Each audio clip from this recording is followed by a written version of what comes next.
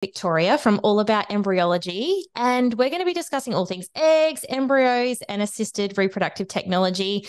Victoria has over 15 years of experience and is now using this experience to give her patients independent embryology advice and support. So, welcome to the podcast, Victoria.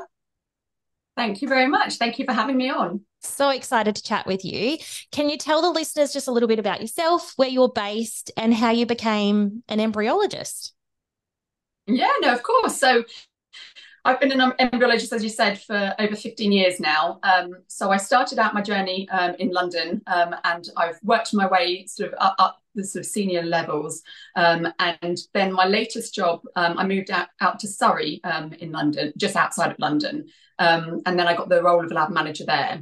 So I was in that role for about 4 years. And I just started to spend a lot more time with my patients. It was a smaller clinic, unlike the big London ones. And I just realized that there was a bit of a gap in the patient's understanding. So they get a lot of help from the doctor's side, where they're talking about the causes of the infertility and what the treatment's going to actually mean in terms of stimulation and everything.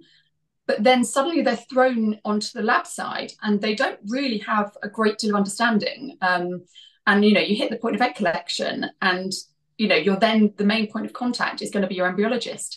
And if they don't understand all the terminology, exactly what to expect with fertilization, all things like that, it can make it a very scary, daunting phase for the patients. On top of the fact that they're being pumped with hormones and, there was a natural emotional side anyway.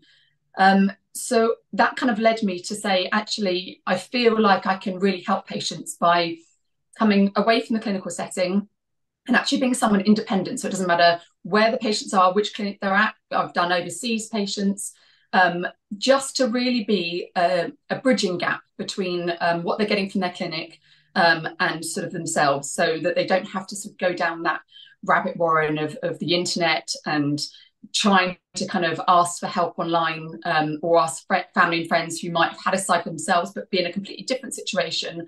So I want to be able to, give the patients independent advice and help them, be able to ask the right questions to their clinic and really make sure that they're getting the right treatment for them and they're not being persuaded into doing anything that they don't necessarily need. Obviously, there's a lot of talk about add-ons and stuff at the moment. So that's what led me to set up All About Embryology. So it's been just over a year now, and yeah, I'm absolutely loving it. So yeah, hopefully I'm able to help lots more people in the future as well. Amazing. The work that you do is so needed. So yeah, on behalf of everyone that's benefiting from your services, thank you so much.